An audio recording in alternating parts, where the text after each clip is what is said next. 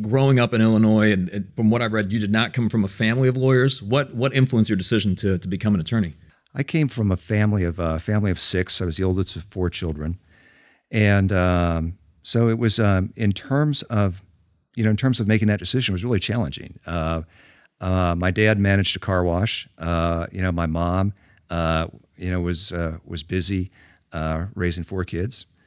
And I didn't have any lawyers in my family, so I didn't really know what a lawyer is supposed to be doing or what a lawyer does. And so what led me in that direction was I just naturally was attracted to courses of study that kind of led into that law direction.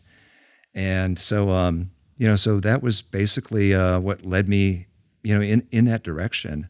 But even then, it was challenging because growing up in Illinois, we're having this conversation in Georgia.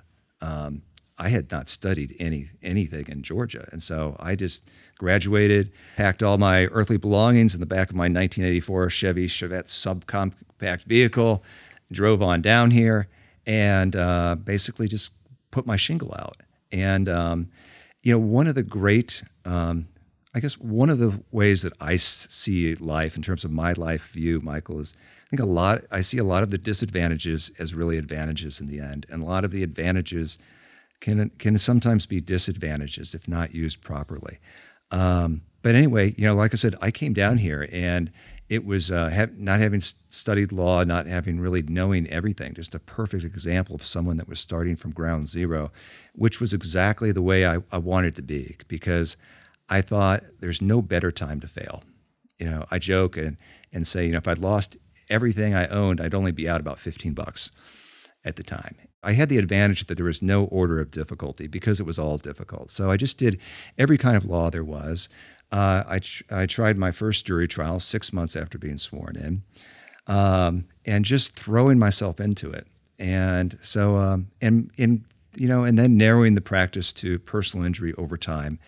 And, and just surrounding myself with, with a lot of people that were really very positive influences and help me grow, become a better person, and grow into the person that I am today. So when you did hang up your shingle, in the early days, I'm curious as to what day one was like, and just in the sense of, because I know when people talk about the fact that, like, look, I started from nothing, what was that like? Just what were those early days like? What was, what did the day-to-day look like? So day one looked like this. It looked like signing a 12-month office lease, having no clients. And, people were saying, boy, congratulations, that's great. And I was like, okay, well, all right, well, I guess we better get to work in terms of, clients and everything else. And, it was all new. It was all a great lesson, all of it. But you just get used to it after a while.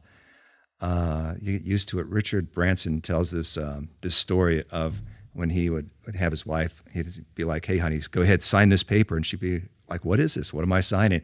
Oh, it just means if this venture doesn't work out, we lose the house and everything we own. And so, after a while, just like you build up your muscles at the gym, you build up your risk tolerance and you get kind of used to it.